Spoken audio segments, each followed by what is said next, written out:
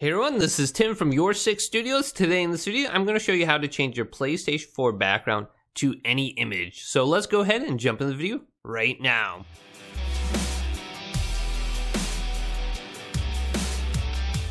So you can go ahead and change your PlayStation 4 background to any image. And this is very easy to get a custom image. So I'm on the home screen of the PlayStation 4. What I'm going to do is go to the middle bar here and scroll all the way to the right.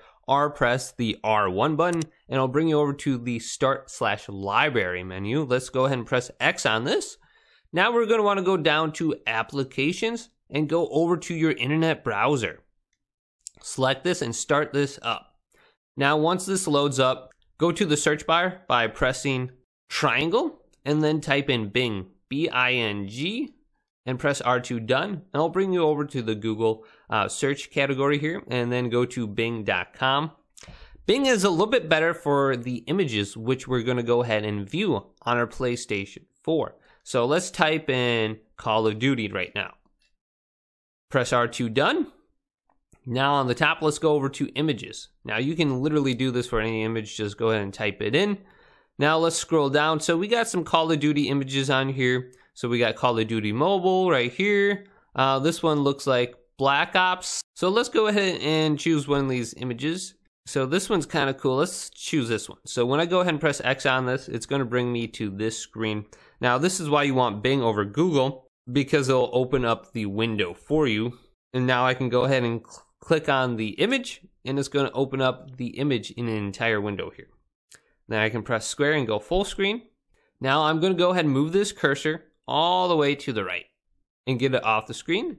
Now I'm going to go ahead and double press the share button, and I'm going to take an image, a screenshot of this picture. So this picture now has been saved on my PlayStation 4. So what I can do now is I can press the PlayStation button, go back to the home screen, and then go all the way over to the right to Library again, go back to Applications, and then go to Capture Gallery and start up your Capture Gallery. Now go to All, and then go to the right and press Options, and then go to Sort By. And make sure you're viewing it by the date. So your most recent image is at the top. So here is my image right here that I just went ahead and took. I'm going to press Options on this image, and then I'm going to go over to Set as Background. And I'm going to go ahead and crop this the way I want and press X. And this image now will be my background on my PlayStation 4, so I can make the function area dim, and I can set the colors for the menu right here. So now I'm going to go to Apply, and it's applying that image. Now let's go back to my home screen. So now that custom image is my background on my PlayStation 4, and this is very easy to do, guys. Go ahead, go to your internet browser, save this screenshot, and use it as a theme on your PlayStation 4. So if this video did indeed help you out, go ahead and leave a thumbs up and subscribe to my channel down below for more PlayStation 4 tech help videos coming up next on YourSixStudios.